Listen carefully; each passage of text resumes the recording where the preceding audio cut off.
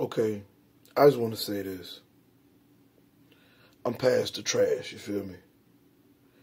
It was never about the trash. I understand why the trash was being put there and why it was told to me like it wasn't even happening. Like it wasn't happening. Why everybody defending everybody that everybody know is doing is up to no good. You know what I'm saying? So I'm going to let that be. But I'm going to show you why. Because I'm walking up on somebody and they are talking to somebody and the person they talking to is facing me while I'm coming out the door and they facing the person, they back towards me. So when I get close to the person that's in front of them saying, they pointing at me saying, buddy gonna get shot. And then looking over there to see if I see. And then when I get closer, they go, see me walk by. Now, I stepped to the person, I said, you got a problem with me? I ain't trying to start nothing, but do you have a problem with me? Anybody you connected to got a problem with me? He was like, nope. I said, okay.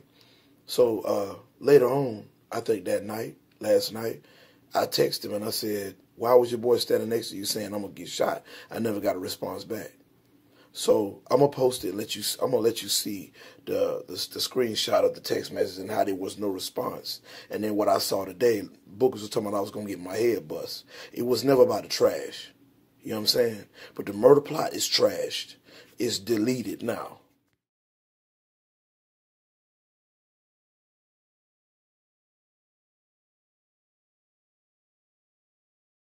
The whole time was to aggravate me, frustrate me, to get me out of character, just to basically fool with me, just keep doing dumb stuff over and over again.